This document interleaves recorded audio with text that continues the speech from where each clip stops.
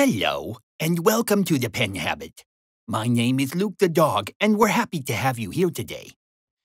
It has recently come to my attention that my friend, Matt, has been spending far too much time playing with and talking about fountain pens, and not nearly enough time giving me head scritches, belly rubs, or food. Clearly, this is a situation that must be remedied as soon as possible. It would be a real tragedy for a certain 1929 Waterman's Ideal number 7 with the red flexible nib to end up in pieces on the floor. That, of course, is not a threat. I would never be so crass as that. I'm just saying, I have heard ebonite is quite tasty. In any case, now that I'm in charge of the pen habit, Luke, what are you doing in there? Oops, gotta go.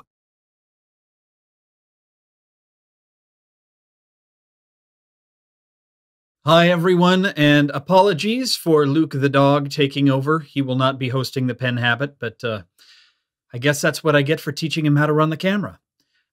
Welcome back to the Pen Habit. I've got another Q&A session for you, a real one this time, where I actually answer real questions. And so I figured let's go ahead and dive right in answering some questions about fountain pens. Nat Sora from Twitter asks, what camera and lens do you use in your video and photo setup? How long do you use a pen before you're comfortable to review it? So my main camera, that one right there, is a Panasonic Lumix GX7 Micro Four Thirds camera, and I run it through my iPad, which is right here. I can control it from the iPad because it has a built-in wireless transmitter. My overhead camera is a Sony Handycam, just a cheap Sony Handycam that will record in 1080i, I think. And then I have, for my microscope camera that I've used in a few videos, a pluggable little microscope camera. I think this was $45 or something like that on Amazon. So those are the cameras that I use, and I use the Lumix also for my still photography when I do that as well. As for how long I will use a pen before I'm comfortable reviewing it, it varies. If it's a pen that I own and there's no timeline on it, a lot of times I'll use it for months before I do a review. Sometimes I'll record a review, use it for a while longer before I put the review out and realize I have to change my review. So I'll re-record the review later on. Sometimes I don't get a lot of time with a pen. This is particularly true if someone has lent me their pen. I don't necessarily want to keep it for 6 months. So I will use it a couple times. I try to get at least a couple of different inks through it to get a sense of how it feels.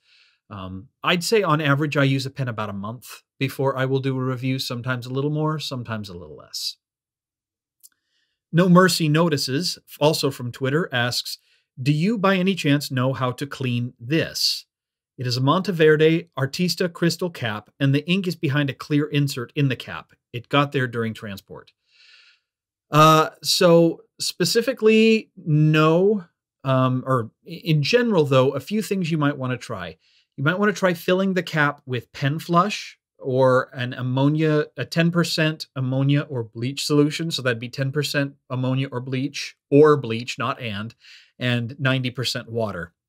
Some inks will react better to a bleach solution. Others will react better to an ammonia solution.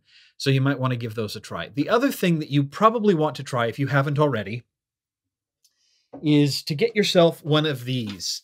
This is a really inexpensive little ultrasonic cleaner. I got it for less than $25 on Amazon. It works really well. It will vibrate very quickly to get, water or the cleaning solution inside the nooks and crannies of a pen. So a lot of times that will work. With clear plastic, though, sometimes a stain is a stain is a stain, and there's just not a lot you can do about it. It's one of the reasons why I'm not a huge fan of demonstrator pens. I love the way ink looks in a demonstrator, but the staining is, for me, a little bit of a problem because I don't want a clear pen that's actually pink, unless I order a pink pen, which personally I never would. Michelle Young from Facebook asks, have you ever talked about your daily carry pens? How do you choose what pen to buy next? Michelle, I don't talk about my daily carry because I really don't have such a thing as a daily carry the way most people talk about it. There are very few pens in my collection I don't feel comfortable taking with me when I go to work. Now, I don't have the exact same situation that many people do. I don't really have to worry about theft. I'm very gentle on my pens. My pens don't get put in shirt pockets or in pants pockets. So I'm not too terribly concerned about what pens I carry with me. I try not to carry too many expensive pens.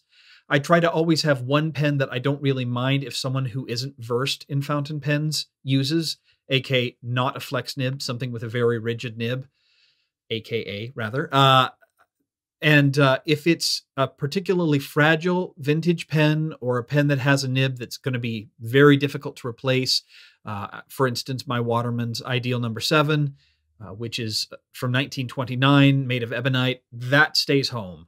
But most of the rest of my pens, I will take with me to work on occasion. But I only ever carry 3. So I use my Franklin Christoph pen wallet here, pen box. And the pens I have at the moment are the stunningly beautiful Delta Fusion 82 in Midnight Blue, or Moonlight, I think this is called. This is a limited edition from Chatterley Luxuries. Gorgeous material. Review on that coming up. I have my Lamy 2000 inked with Diamine Autumn Oak. And right now I have the Visconti Divina Elegance, but it ran out of ink today at work, so I will be cleaning that out tonight and taking a new one with me tomorrow. I have a new Faber-Castell Loom that I have been meaning to try for review purposes, so that's probably what will be replaced, or what will replace the Divina in the box. So hopefully that answers your question. Richard Armstrong from Facebook asks, I work in an office environment, so my inks can't be too out there color-wise. So I wonder what ink you would recommend as being different but still business-like. I'm on the prowl for new ink. Well, Richard, I don't know the specifics of what you consider business-like.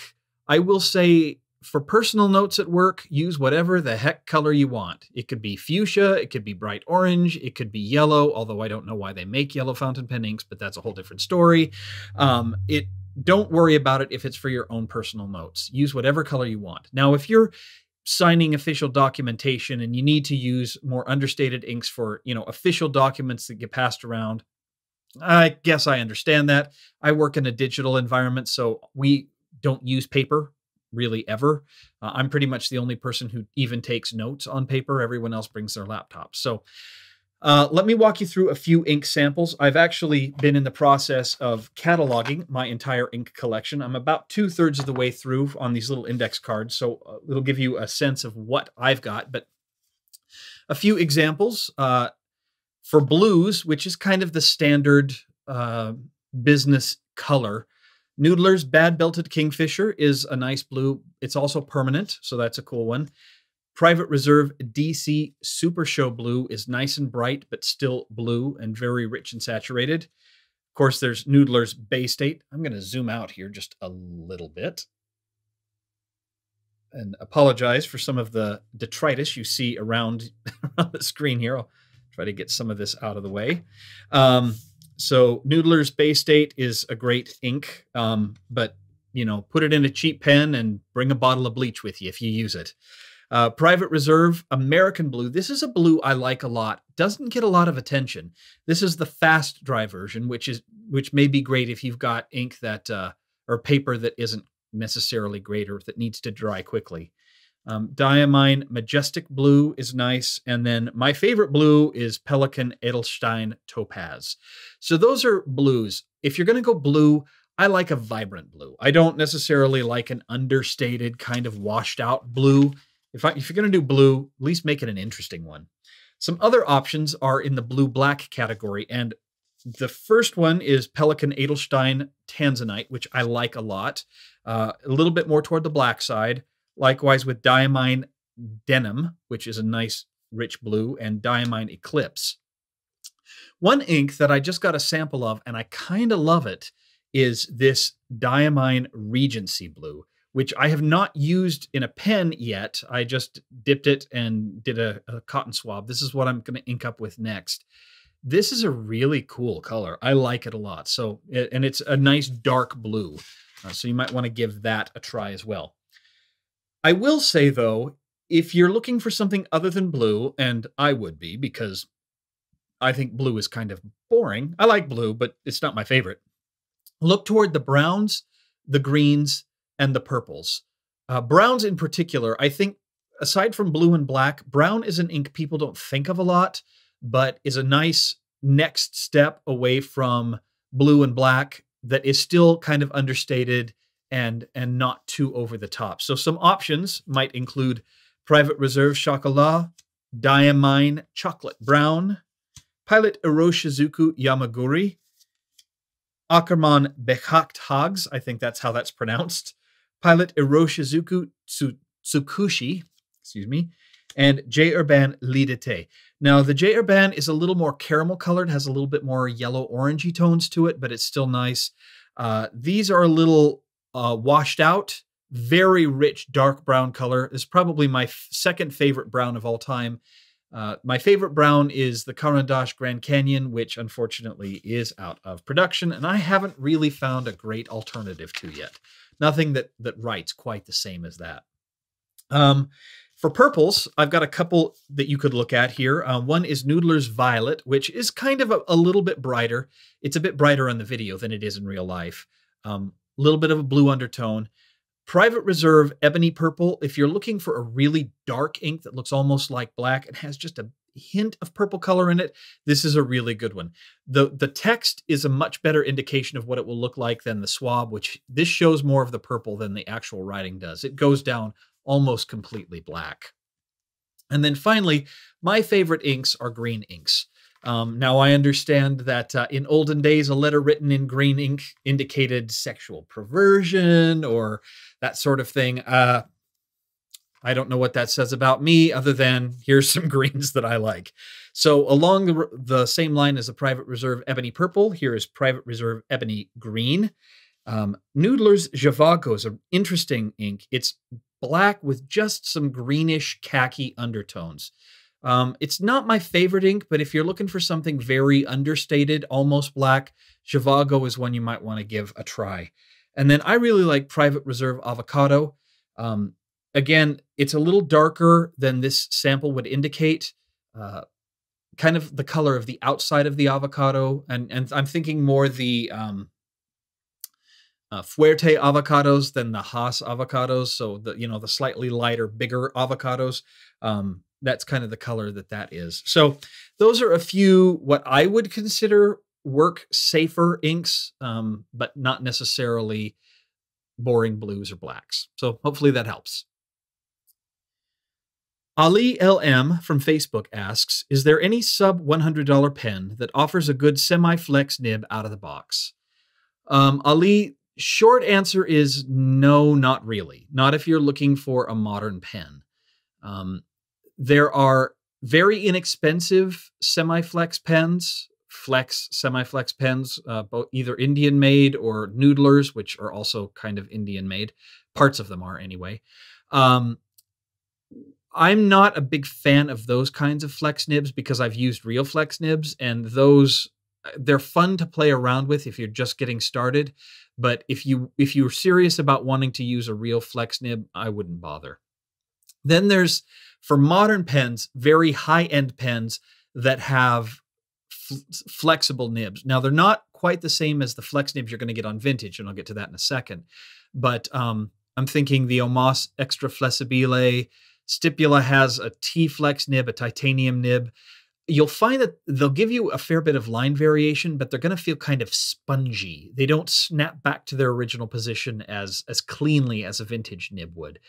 Probably the most interesting modern flex nib I've used is the nib on the Pilot Falcon nib. And now I'm not talking about the nib on the Pilot Falcon. It's kind of confusing. But Pilot's Custom Heritage line, for instance, the 912, the Pilot Custom Heritage 912, comes with an FA nib, or they call it a Falcon nib. And that is what I would consider a full flex, a modern full flex nib. And my experience with it has been pretty good. I've got a review of it coming up in a few weeks, very likely. So, but you're not going to find that for under $100 unless you find it used somewhere, I suspect. If you buy it direct on eBay, it's not too expensive. However, if you're looking for a real flex or semi-flex pen, I would really encourage you to look at some vintage stuff on eBay or somewhere else. If you get a pen that's made out of black hard rubber, oftentimes they'll call BCHR, so black chased hard rubber. Black pens are not the most sought after pens, and so you can oftentimes get really good deals on honest to goodness vintage flex nibs in a black pen. Certainly you can find some for under $100. And if you're willing to try restoring them yourself, you could probably get it for even less than that. So hopefully that gives you a little bit of help, but there's really no one that's putting out sub $100 pens currently with flexible nibs that I would recommend. So that's just my take. Rob Pina asks, since you've had the opportunity to try pens from almost all of the major manufacturers, would you mind sharing some overreaching thoughts about each brand? For instance, what makes each brand unique to you, and what are the best features of each brand? Rob, I could probably do a 12-hour treatise on this question, so I'll just touch on a few things. For me, you can, even more so than brands, regions tend to really inform how a pen feels. So, for instance, Japanese pens tend to be very functional and understated, especially in the low and middle end pens, middle range pens. The high-end pens tend to be works of art. Generally speaking, the nibs are much finer than their European counterparts, which I'm sure you've heard me say before, and they tend to have more feedback to them than the super smooth nibs you might get elsewhere. I'm thinking Pilot, Sailor, Platinum. Of those, Platinum is probably my favorite, Pilot being second, Sailor being third. My favorite Japanese pen, aside from the Nakaya that I have, which I do love, which is one of the very high-end work of art pens, is probably my Platinum 3776, which I really enjoy quite a bit. I've got the Chartres Bleu version, which is beautiful, and now that I've smoothed the nib out to my liking, I use the pen quite a bit. American-made pens tend to fall into one of two categories. They are pens made in China by American companies and are generally fairly inexpensive. My experience with those has been the quality of the body is usually pretty good. The quality of the nib is very hit or miss. Sometimes you'll get a great nib, sometimes you won't. And I think that has to do with just a lack of quality control when it comes to the nibs. I'm thinking of Monteverde, Jaffa, or Jaffa pens, Conklin pens, that sort of thing.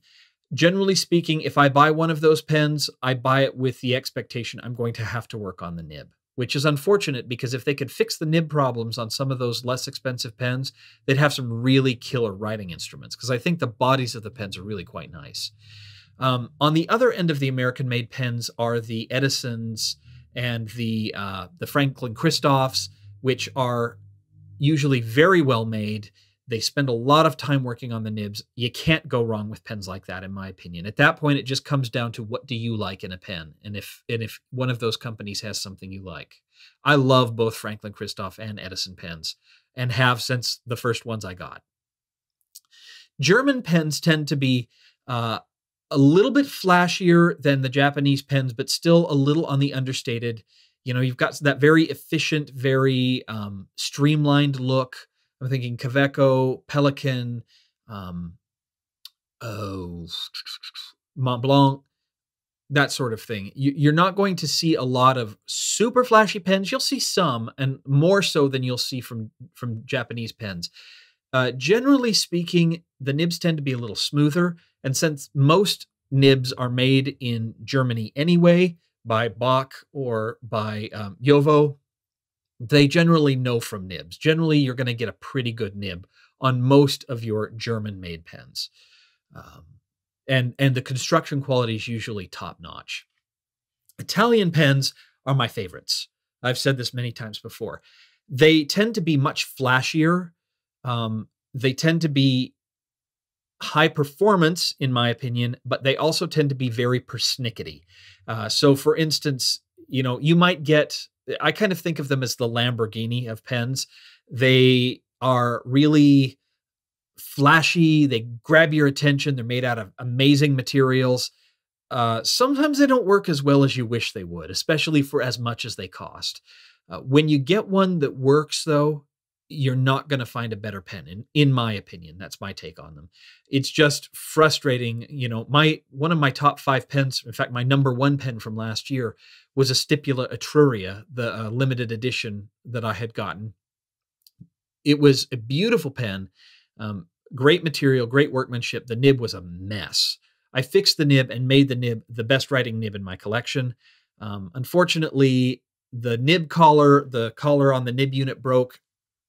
Neither Jaffa, the American distributor, nor Stipula had those nib units available to buy or to replace. So I had to ship it off to Italy for repair. That was in June of 2014. It's now March of 2015, and nobody knows where my pen is. I'm not sure I'll ever get it back. And considering it was a rather expensive pen, and one of my favorites, I'm not real pleased about that. On the other hand, I've had several Viscontis, which I really like. I've had several Deltas, all of which I've really liked.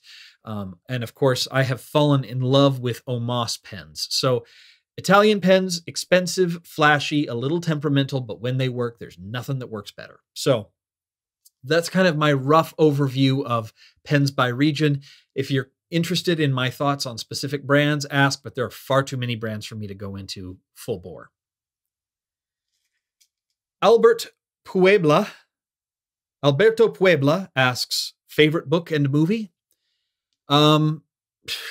So favorite book, it's not particularly original, but I really love the Harry Potter series and have since I read them. I'm a big sci-fi fantasy nerd when it comes to books. So Robert Jordan's Wheel of Time, the whole Farseer saga by Robin Hobb, I love. The Words of Radiance by Brandon Sanderson, that new series that he's starting. In fact, pretty much anything by Brandon Sanderson, he can pretty much do no wrong in my book. There's some new ones coming out that I really like, but I'm a sci-fi fantasy guy, and most of my favorite books are fiction. As for favorite movie, I love animation. I really love Pixar movies. Of those, Toy Story 3 and Finding Nemo are probably my favorites. I like comedies, but not your usual comedies. So Drop Dead Gorgeous, which came out in, I think, 95 or 96. Romy and Michelle's High School Reunion, really quotable movies. I don't like a lot of the boy comedies, the Jim Carreys, the Adam Sandlers. I don't care for most of that stuff.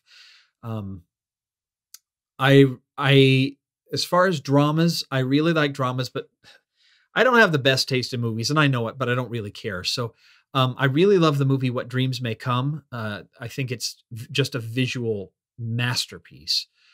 And I have an emotional attachment to the movie The War, starring Kevin Costner and Elijah Wood, came out in 94. But that's more about my growing up, and the story really speaks to me. And so that's a movie that I really appreciate quite a bit. So hopefully that answers your question a little bit.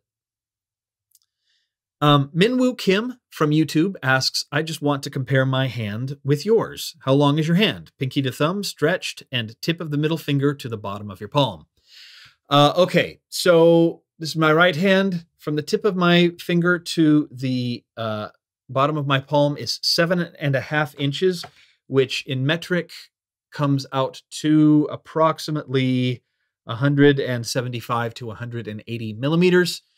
And then I have a fairly wide stretch because I've played the piano since I was 4, so I've kind of trained my hand to stretch like that. It's about 100 or 222 millimeters in width, which inch-wise is just about 9 inches. So right around 9 inches width that way. I don't have the biggest hands. I have fairly slender fingers. They're not quite as large as Stephen Brown's. He's got really long fingers. So at least from the videos I've seen. So hopefully that'll help you figure out where your grip might fit compared to mine. And then finally, last question is from Michael Elliott on YouTube, who asks, any danger to my higher end pens that are celluloid like my Omas? I thought orange, and I assume he means orange ink, can stain celluloid. Short version of this answer is I don't really know, Michael. I don't have a lot of celluloid pens, and most of the celluloid pens I do have use a rubber sac. The only pen where the ink comes into direct contact with the celluloid that I have is my Omas Ogiva celluloid, and it's not a transparent celluloid, so I'm not too worried about staining. Now, I understand that a lot of old celluloid pens would have discoloration. I'm thinking of the jade color that was on a lot of older Schaefer pens, I believe, where if ink was left in the bottle, it would discolor the celluloid. I don't know how realistic that is on modern I don't know how realistic that is on modern celluloid pens. But I would say that I have seen a little bit of staining from private reserve DC electric blue underneath or in between the section and the feed unit of my Delta Unica that's in the orange celluloid.